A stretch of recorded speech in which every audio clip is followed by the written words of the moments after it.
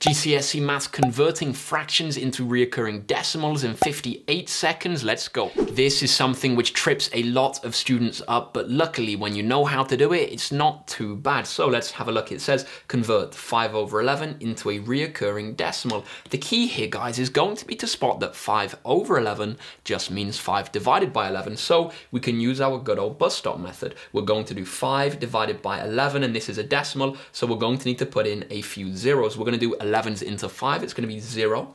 Write in our decimal point, carry our remainder of 5. How many 11s go into 50? Our last multiple of 11 is going to be 44. 4 go in, and it's going to be remainder 6 because 50 is 6 bigger than 44.